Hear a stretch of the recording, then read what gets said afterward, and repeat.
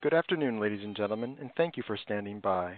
Welcome to the FAT Brands First Quarter 2024 Earnings Conference Call. At this time, all participants have been placed in a listen-only mode. Please note that this conference is being recorded today, May 1st, 2024. On the call from FAT Brands are the Chairman of the Board, Andy Wiederhorn, and Co-Chief Executive Officer and Chief Financial Officer, Ken Kuick. This afternoon, the company made its first quarter 2024 financial results publicly available. Please refer to the earnings release and earnings supplement, both which are available in the Investors section of the company's website at www.fatbrands.com. Each contain additional details about the first quarter. But before we begin, I must remind everyone that part of the discussion today will be including forward-looking statements. These forward-looking statements are not guarantees of future performance, and therefore, undue reliance should not be placed upon them. Actual results may differ materially from those indicated by these forward-looking statements due to a number of risks and uncertainties. The company does not undertake to update these forward-looking statements at a later date. For a more detailed discussion of the risks that could impact future operating results and financial condition, please see today's earnings release and recent SEC filings. During today's call, the company will also discuss non-GAAP financial measures, which it believes can be useful in evaluating its performance. The presentation of this additional information should not be considered in isolation, nor as a substitute for results prepared in accordance with GAAP. Reconciliations to comparable GAAP measures are available in today's earnings release. I would now like to turn the call over to Andy Wiederhorn, Chairman of the Board. Please go ahead. Thank you, Operator. I'd like to begin this afternoon by thanking all of our team members, franchisees, and their dedicated employees across our portfolio of brands. Their unwavering commitment and strong execution have been the driving forces behind FAT Brands' continued strong performance and growth. Our trajectory over the last 3 years has been truly remarkable. We have expanded our footprint tenfold by strategically building a diverse portfolio that now includes 18 iconic concepts spanning over 2,300 locations worldwide across more than 40 countries and 49 U.S. states or U.S. territories. The results we'll discuss today underscore the vast potential of our multi-brand strategy and ability to drive long-term sustainable growth by leveraging our scale, shared services model, and deep franchising experience. During the first quarter, we grew total revenue 43.8% to $152 million, compared to $105.7 million in the prior year quarter. The increase was driven by the acquisition of Smokey Bones in September of 2023.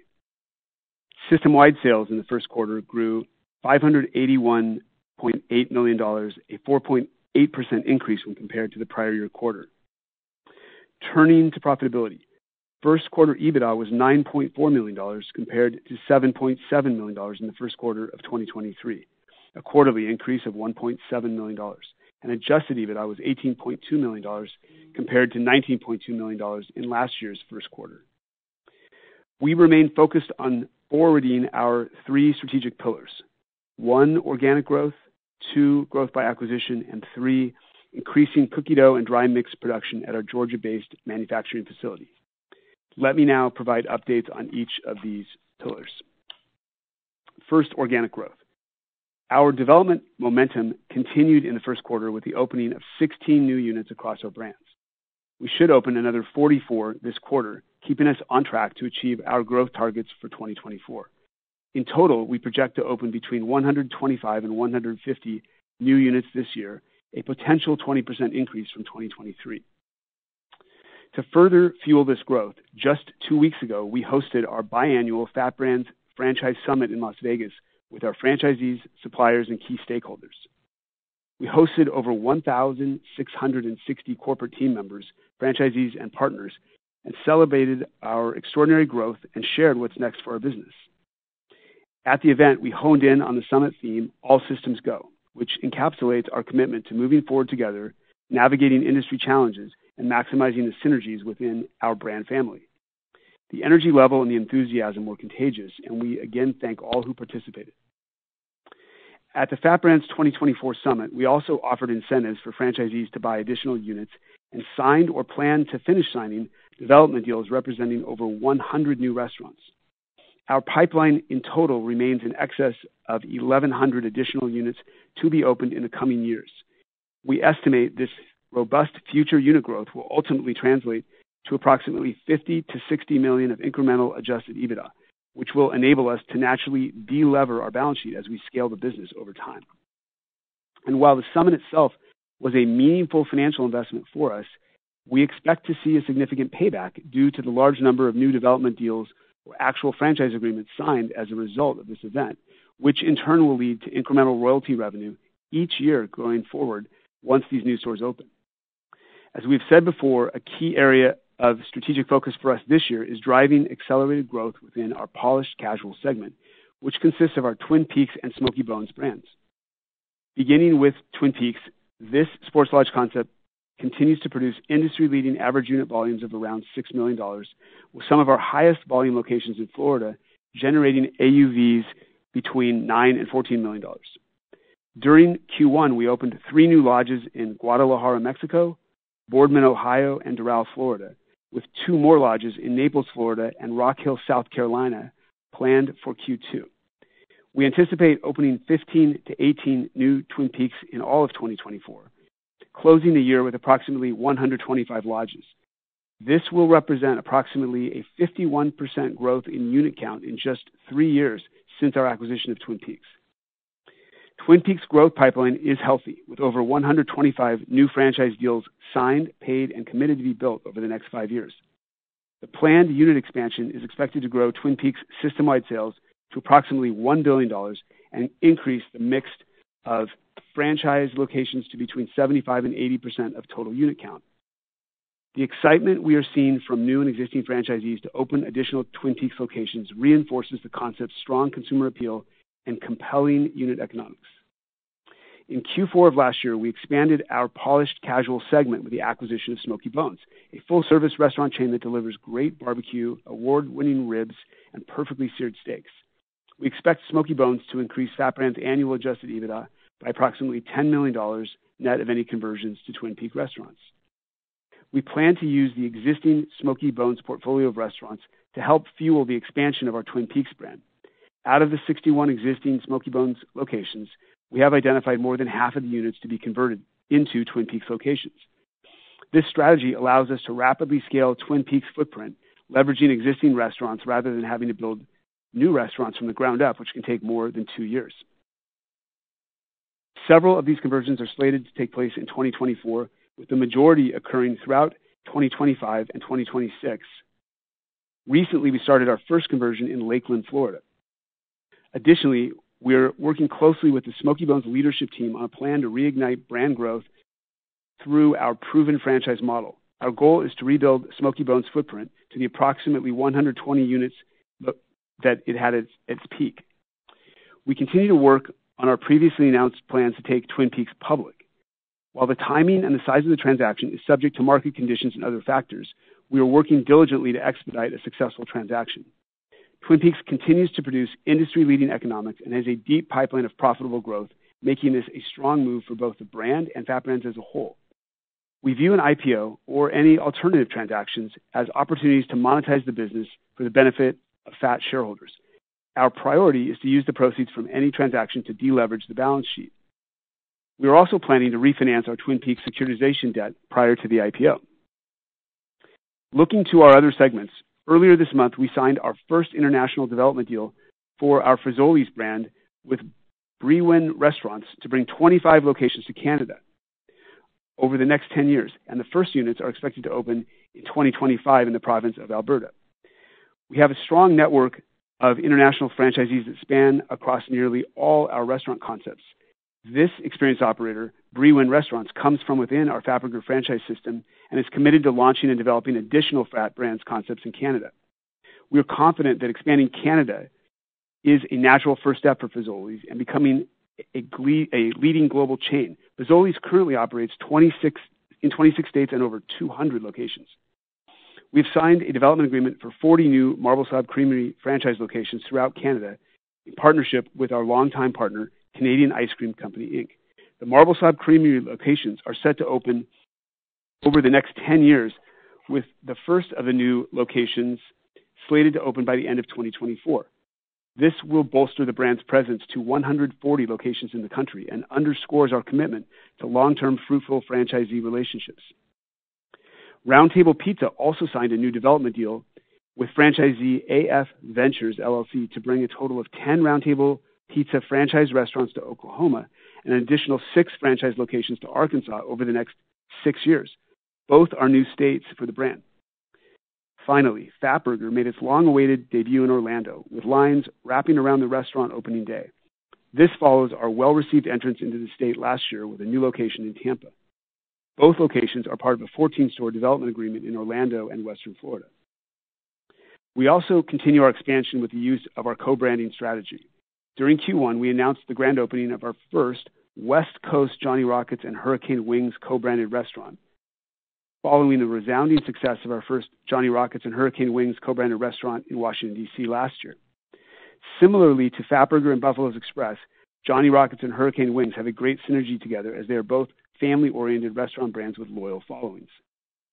Additionally, in April, we announced a new development deal to open 40 new franchised Fatburger locations in Northern California inside 40 existing Round Table Pizza locations over the next 10 years, with the first location set to open in 2024. Since opening our first co-branded Fatburger and Round Table Pizza in the Dallas area last year, we have seen significant interest in this pairing from our franchisee base.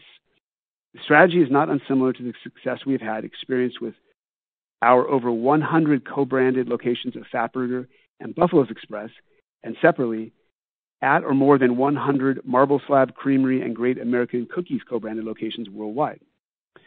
Also, I'd like to mention our continued success in the growth of non-traditional units across our brands, in locations like airports, cruise lines, amusement parks, universities, casinos, etc. For example, we are now operating Johnny Rockets on approximately 15 Royal Caribbean cruise liners. Both Fatburgers and Johnny Rockets in multiple Six Flags theme parks, as well as partnering with several prime operators at a number of airports and universities. Moving on to our strategic pillar number 2, growth through acquisitions, we are assessing several new potential acquisitions at this time. Currently, we are looking at opportunities that add significant strategic value, similar to how we bought Smoky Bones to fuel growth at Twin Peaks and how we bought Nestle Toll House Cafe to boost our manufacturing facilities utilization. When evaluating acquisition targets, we must ensure the brand is both scalable and synergistic with our existing platform, and when possible, leverage our existing manufacturing capacity, which brings us to our third strategic priority, our Georgia-based manufacturing facility. Our manufacturing plant produces pretzel mix and cookie dough for brands within our portfolio. During Q1, our manufacturing facility generated $9.5 million in sales, a 3.4% increase over the prior year. Additionally, it contributed $3.7 million to adjusted EBITDA. Currently, our factory business is operating at about 45% of its capacity, up from 33% almost 3 years ago when we purchased the asset. Not included in that percentage is the 3.5 acres of excess real estate the factory sits on, which can be expanded onto. Also, we can further double the factory output capability if we have demand by making a modest $1.5 million capital expenditure. As a result, we see significant white space opportunity within our factory business.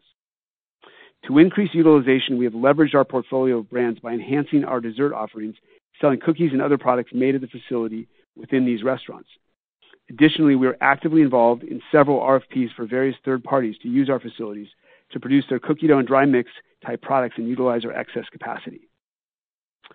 Lastly, I would like to provide an update on the growth and the work of the Fat Brands Foundation. As mentioned earlier, we hosted our Fat Brands Summit 2 weeks ago. The foundation was a key element at the summit, hosting our first ever Giving Back event with 3 Square, Southern Nevada's only food bank and the area's largest hunger relief organization. Attendees helped pack nearly 6,000 meals for family. Further, the foundation was happy to deliver a $10,000 grant to supply 30,000 meals to the food insecure in the area. The foundation board also hosted several on-site fundraising efforts, including a raffle and silent auction, raising over $75,000 to support nonprofits in Fat Brands communities. To recognize this tremendous achievement, FAT Brands is donating an additional $50,000 to further the critical work of the foundation. This will bring the 2024 available foundation funds for grants to more than $300,000. It's worth noting that FAT Brands Inc. underwrites all SG&A for the foundation, so that all money raised, 100% of it, is spent on gifts to deserving organizations. In summary, I have the utmost confidence in our exceptional leadership team and the robust pipeline of growth opportunities that lie ahead, which will naturally delever our balance sheet. Our long-term strategy is to create value through the organic expansion of our existing brands, acquire additional brands that strategically complement our portfolio, realize value from strategic divestments when appropriate to manage outstanding debt, and ultimately increase long-term value for our stakeholders. We look forward to providing updates on our progress during future calls. We sincerely appreciate your participation today and your ongoing interest in FAT Brands. And with that, I would now like to hand it over to Ken to discuss our financial highlights from the first quarter. Thanks, Andy. Total revenue during the first quarter increased 43.8% to $152 million, driven by the acquisition of Smokey Bones in the fourth quarter of 2023 and revenues from new restaurant openings. Costs and expenses increased $48 million, or 45.6% in the first quarter. Included in costs and expenses, general and administrative expense increased $1.6 million, or 5.6% to $30 million in the first quarter from $28.4 million in the prior year period, primarily due to the acquisition of Smokey Bones in the fourth quarter of 2023. Costs of restaurant and factory revenues increased to $99.1 million in the first quarter of 2024, compared to $59.1 million in the prior year quarter, primarily due to the acquisition of Smokey Bones again during the fourth quarter of 2023. Depreciation and amortization expense increased $3.1 million to $10.2 million in the first quarter from $7.1 million in the year-ago quarter, primarily due to the acquisition of Smokey Bones again during the fourth quarter of 2023, and depreciation of new company-owned restaurant property and equipment. Advertising expense varies in relation to advertising revenues and increased to $12.6 million in the first quarter of this year from $10.5 million in the year-ago period. Total other expense net for the first quarter of 2024 and 2023 was $33.4 million and $30 million, respectively, which is inclusive of interest expense of $34 million and $30.1 million, respectively. Net loss for the quarter was $38.3 million, or $2.37 per diluted share, compared to a net loss of $32.1 million, or $2.05 per diluted share in the prior year quarter. On an as-adjusted basis, our net loss was $32.9 million, or $2.05 per diluted share, compared to a net loss of $23.5 million, or $1.53 per diluted share in the prior year quarter. And lastly, EBITDA for the quarter was $9.4 million, compared to $7.7 million in the first quarter of 2023, and adjusted EBITDA for the quarter was $18.2 million, compared to $19.2 million in the year-ago quarter. And with that, Nick, please open the lines for questions. Thank you. We will now begin the question and answer session. To ask a question, you may press star, then 1 on your touch-tone phone. If you are using a speakerphone, please pick up your handset before pressing the keys. If at any time your question has been addressed and you would like to withdraw your question, please press star, then 2. At this time, we will pause momentarily to assemble our roster. The first question comes from Alton Stump with Loop Capital. Please go ahead. Great. Thanks for taking my question.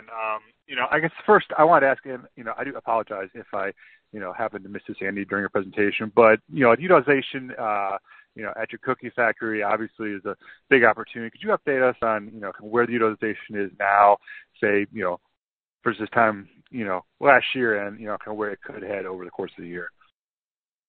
Yeah, it's roughly 45% today, Alton. And, that's before we pull any of the levers to give us even more capacity. So it's 45% as built today, but of course it can double in capacity by a small investment in equipment.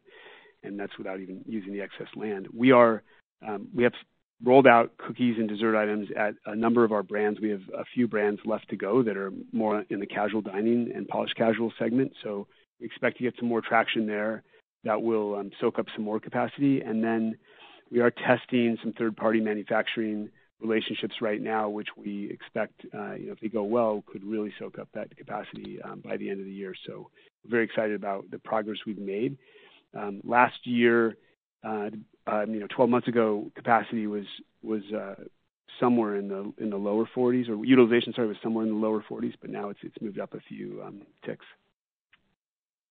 Okay, great. Thanks for that color. And then, I just want to ask about Twin Peaks. Obviously, it's it's an excellent brand, growing very rapidly. Of course, you mentioned the opportunity, to use Smoky Bones conversions. As you kind of look ahead to 2025, knowing, of course, that you haven't given, any guidance yet for next year, but just, how quickly do you think that the pace of builds could pick up, given the fact that you obviously now have the Smoky Bones opportunity to convert? Well, we have this 15 to 18 store target for 2024. The issue really is that the 2024 locations were already identified in 2023 by franchisees and by the company for corporate stores. So it's not really the conversions. Many of them, there'll be a few that happened this year. It's really 25 and 26. But in those years, both franchisees and corporate locations will accelerate that opening. So it should be somewhere in the 20 to 25 units per year, not 15 to 18 units. Great. And then just, as a follow-up to that, I was going to ask, as you mentioned that, if you are building ground up, it could often take a couple of years to build a Twin Peaks. Ballpark, how long does it take to convert? I assume obviously not as long as that, but just, given the fact that, as you point out, you only bought this business, just over 6 months ago. And so, I guess, what would be the timing if you, were to decide now to convert, a location on average until it could actually be opened as a, Twin Peaks? Yeah, so we have the first one underway now in Lakeland, Florida. It's 120 to 150 days for the first one, but we think going forward, knock on wood, there'll be 120 days to convert them. So very quick compared to, all the other things that you do. Now, to be fair, when you identify a site, maybe it takes 9 months from start to finish because of permitting and all of those things that have to go on. But once you break, the construction hammer and you close the restaurant and start the conversion, it's somewhere around 120 days. So, very quick. Great. Thanks so much for the color. I will hop back in the queue. You bet. Thank you. The next question comes from Joe Gomes with Noble Capital. Please go ahead. Good afternoon. Thanks for taking my questions. Hi, Joe. So just on the same-store sale drop, I've seen it headlines and some of the other restaurants seeing the same thing. I don't know if you guys break this out or if it's possible to kind of get a feel, but, how much of that same-store sale decline is due to traffic and or maybe price reductions at some of the franchisees? Well, I think the way to think about it, there is, some difference between our QSR segment, our fast casual segment, our casual dining and polished. All of those segments have different numbers. We don't report or break them out that way, but just just to give you a little color, like our snack brands, like cookies and ice cream, pretzels, things like that, they're trending, in a pretty good direction here, and they're just not off by much at all anymore, if even that. But you look at our casual dining, where you could look at Ponderosa and Bonanza, the steakhouse chains, and they're up over somewhere between 5 and 6% right now, year to date. And that's a value trade, right? That's customers finding value that are pressured by dollars to spend. We started the year like everyone else, in a really tough January. Sales were off, significantly because of the weather everywhere, and they've been coming back period after period. So here we are, 4 periods in, and the negative numbers are much less so than they were to start with if you add everything up. And so, we're encouraged that things are improving, but it is a little bit different where you are in the value spectrum of price. Okay, thanks for that. And on the Twin Peaks, I know you talked about, it's kind of market conditions, but we have seen some other restaurant IPOs. Is there something that you're waiting for, or that is unique to Twin Peaks that it's not a go yet for an IPO? So we are working very hard, very diligently on this IPO. We hope to be on file very soon, and we will announce that we confidentially filed when we do file. So everyone won't be in the dark. They'll know that at least we filed. It will be a confidential filing, but everyone will know. We have to, because we're putting Smoky Bones together with Twin Peaks in terms of one organizational entity, so that when the stores are converted, it's easy inside the same entity. We had to get a new audit of Smoky Bones for all of 2023, and we didn't own Smoky Bones for all of 2023, so it's taken a little bit of time.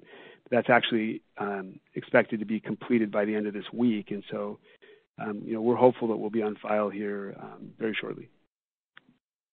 Okay, and then on the Smoky Bones that you're talking about converting here, do you expect them to maintain them as company stores, or do you think they would be refranchised? Yeah, that's a good question. So somewhere between 2/3 and 3/4 of them will be franchised. The balance will be company owned. It's really depends on the geography. So if it's already in a franchisee territory, we would expect one of the existing franchisees to take on that conversion. And if it's in a market that's a corporate market like Texas or part of Florida or the Mid-Atlantic or something like that, then we would operate it as a corporate store. And if it's in a market where we don't have a franchisee yet, we'll either get a franchisee to reach into that market or we'll do it as a corporate store. So either way, we've identified the stores that can be converted, and things that restrict, which stores can be converted or not. There may be landlord restrictions on the percentage of alcohol that can be sold. It could be some other, lease provision, that restricts, other things about the business. So, or we may already have a Twin Peaks nearby, so it makes no sense to have a second one. Smoky Bones is our second highest AUV concept with more than a $3 million AUV, and we really want to grow that brand. It's a great brand. It's great food. It used to be 120 units, and our franchise sales team is in the thick of it to get that brand ready for franchising, whether we refranchise existing company-owned stores that we retain or whether we just sell new stores. All of that is in the works. Okay, one more, if I may. So the number of new store openings in the first quarter was a little bit lighter than I would have expected. You did mention you think you're going to get 44 or so open in the second quarter. How confident are you that's a pretty big jump from the 16 that were in the first quarter? Was there something particular to the first quarter that kind of slowed down the opening growth? No question. It's heavily back-ended here for Q2. But what you see in Q1, you had just ridiculous weather in January in so many markets, so that slowed down people on their opening schedules and training and just everything you could see, delivery of equipment, everything you can think of happened. So here we are with a number of additional stores that have already opened in Q2. I don't think we've released that number, but we've already made substantial progress towards additional units through the month of April. And so, we feel pretty good that we'll get to that 44 unit number by the end of June. Great. Thanks, Andy. I'll get back in queue. Thank you. This concludes our question and answer session. I would like to turn the conference back over to Andy Wiederhorn for any closing remarks. Maybe I'll just make sure that no one else has any other questions before we end the call. Okay. Again, if you have a question, please press star, then 1. All right. Back to you, Andy. I'm sorry. Very good. I'd like to thank everyone for joining the call today, and this concludes our Q1 recap. Thank you. Have a good day. The conference is now concluded. Thank you for attending today's presentation. You may now disconnect.